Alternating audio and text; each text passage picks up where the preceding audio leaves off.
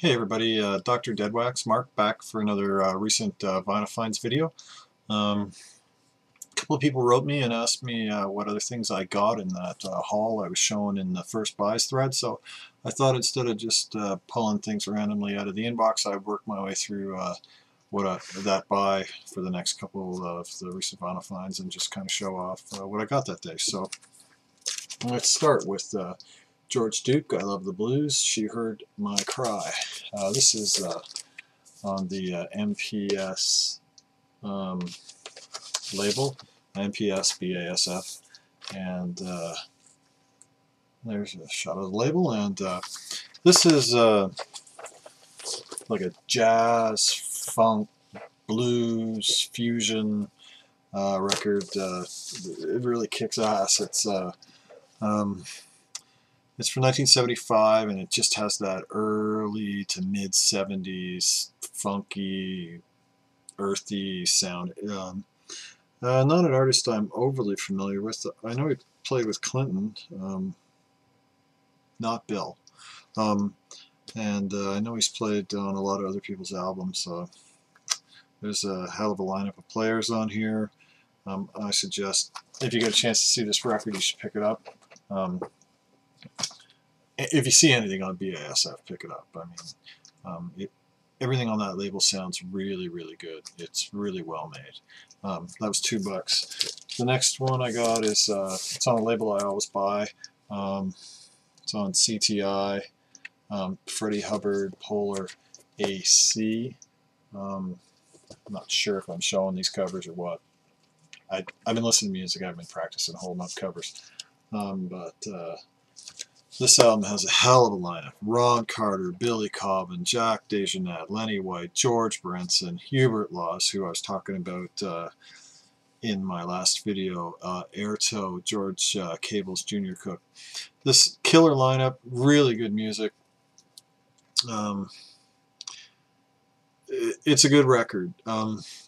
It's a little bit overproduced, too much strings. This isn't Freddie Hubbard, Red Clay, Straight Life, Skydive.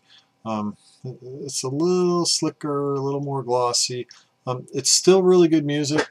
It's still worth listening to. It's just not like of a CTI period. This is not a home run, but this is a solid double. Look, God, my God, I don't even watch sports, and I'm using baseball analogies.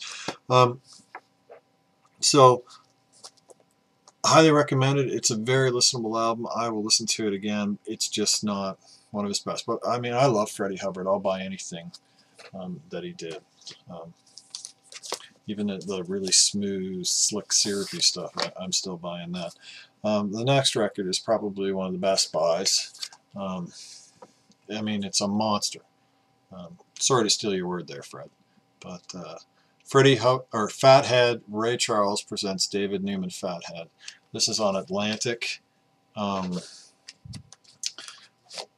This is just an unbelievably good record. It's on that beautiful red and purple Atlantic label. This is, I believe, first pressing. The record is absolutely dead clean. The performances on here are just fantastic. The playing, everything about this record is great. The song selection, it's just fantastic. I mean, wow, I've just said fantastic 17 times. Am I making myself clear? Buy this record, play this record, like this record. There's another Fathead is presented by somebody. I can't remember who it is, but I've heard it at a friend's house. It's like so-and-so presents Fathead Newman. I don't know why everybody was presenting him at the period and why the hell he wasn't getting his own records. But he did eventually. That other record, I'm not quite sure who it is. Great record too. So if you see a record that says so-and-so presents Fathead, just buy it because they're both great. And this is just great. Best, $2. $2. Best, probably one of the best records I bought in the past 6 months. Oh, the Freddie Hubbard was 10. It's one of the most expensive records I got. it's still really good and super clean. Next is a copy of Yes Relayer. I have a super clean Canadian pressing of this, but this is a first U.S. pressing with the vanity labels and the DeadWax. And it's got a huge scratch across one side. I don't know if you can see it, but it only ticks for like 6 revolutions. And this has Porky on one side and Pecco on the other. So this is a first, and it has the A stampers. So there's no way I was leaving this for the shot to get a half decent copy of a first pressing. So Porky Pecco, as I've mentioned in others, is George Peckham. He was the mastering engineer. And if you see Porky Pecco, Porky's Prime Cut, Pogo, Pecco Duck, any of those things signed in the DeadWax Year records, you want to buy them. You've got great records if you got them, and if you see them when you're out shopping, you want to buy those copies over other things because they will just sound better in general as long as the records aren't totally pooched. And that was $5, and just a great sounding upgrade. My Canadian pressing is perfect, but it just kind of compressed. It's a mid-80s pressing. It's just not. It doesn't have the same energy or the same life or the same space to it. And Yes music is. I love Yes, but Yes music is very difficult to get sounding just right on vinyl. Next was a great buy. Steve Miller Band, number 5. This is his 5th record, and the last record in what I consider his classic period. After this, he put out some other records, and then he put out that Greatest Hits that sold, what, 10 million more copies? Huge record for Jeff.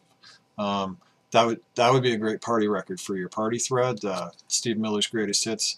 And every party I've been to that's been thrown on is just, something's gotten broken, and it's not a party until something gets broken, and that record just brings everybody alive. But it's kind of old, like, for listening to. It's kind of tired. It's full of overplayed commercial stuff. But this isn't. And his first 5 albums, Children of the Future, Sailor, Your Saving Grace, Brave New World, and number 5. They're from like I said, his classic period. The music's kind of psychedelic, kind of blues, kind of. Sometimes all the songs are blended together. Sometimes they're just little short snippets like the Beatles were kind of doing, rammed together. And they're all over the map. Very few songs off those first 5 records are ever played on commercial radio. They're not overplayed. They have this. They sound like they're of the period. So if you see any of those first 5 Steve Miller albums, buy them. That's my recommendation. Next is Dollar Brand, Abdul Ibrahim, African Dawn on Anja, digital recording from the 1983. I really would have liked to have enjoyed this record, but somehow I just totally missed the fact that inside is actually, this is Dollar Brand, a 1967 recording on Black Lion. Now, this 1967-68, somewhere around there, recording is a solo jazz piano recording, and it's great. It's like solo jazz piano, kind of like Keith Jarrett, like that kind of a thing. It's great. It would be really interesting to hear what this is like. So if anybody bought the one that has the other, and you want to hook up, and you see this video, I'd be interested in trading. Definitely recommend. This is Dollar Brand by Dollar Brand on Black Lion. Not what I paid for, but still like it. Next up, and without a sleeve. I'm out of sleeves. I'm out of outers. Next up is Steely Dan, Katie Lied. This was a $2 record. Original, well, not first pressing, but original pressing on ABC Records. It's from the first run. It's just side 2 off this record, the very first press, like very first plates. They have RE-2 scratched into the dead wax. This side 2 of this has RE-3. While this is from the first run, it's not a full proper first, but great record, great sounding record. Definitely very happy to get this in my collection in mint condition. Not my favorite Steely Dan record, but it's good. My favorite is one that nobody else ever agrees with me on, but I love Royal Scam. I think, to me, that's their best record, but I've never met anybody who would agree with me on that. Next record I was totally thrilled to find, and it's Tropia, A Short Trip to Space. Look at this artwork. Look at this cover. Can you see this cover? Am I holding it up right? I mean, what fantastic artwork. This reminds me of, it's by some guy named Laszlo. His name's Larry Laszlo. It reminds me of Polish science fiction writer. I can't remember the guy's name. Somebody will put it in the comments, but this artwork just kind of reminds me of what he was doing, what he was writing. I was so happy to get this. This is a great record. I really like Tropia, and or Tropia, I don't know how you say it. Somebody can correct me on that too. The funk you see is the funk you do, and so that's just a monster song. This has great musicians on it. Will Lee, who's in Paul Schaefer's, David Letterman, Paul Schaefer's the World's Most Dangerous Band, or whatever it's called now. Rick Marotta, fantastic drummer. His brother Jerry Marotta is also a drummer who drummed with Indigo Girls, one of my favorite bands. And just a solid lineup of musicians on this. The title track is Short Trip to Space. It's on YouTube. You should check it out. It just totally captures that, a short trip to space sound. This is on the Marlin label, and this one is a white label promo, so that was really good to get, and this was $5 in perfect condition, so I couldn't be happier with this. Great record. Really happy to add it to my collection. And finally, just another total find.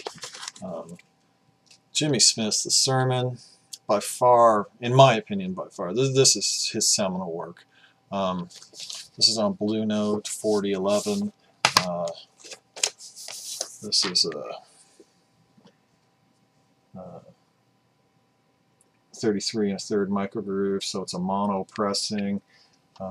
It's got, you can see the little white dot under the E, so that's like an R. It's a registry mark.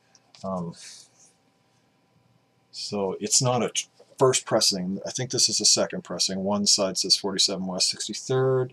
The other side says New York, USA. So it's not a first, but it's early. It's kind of like a transition one. It's got the script form P, or what some people call the ear in the Deadwax. It's got the deep groove. So really happy to get that. I have a couple other copies of this, but this was $2 for a really early mono pressing.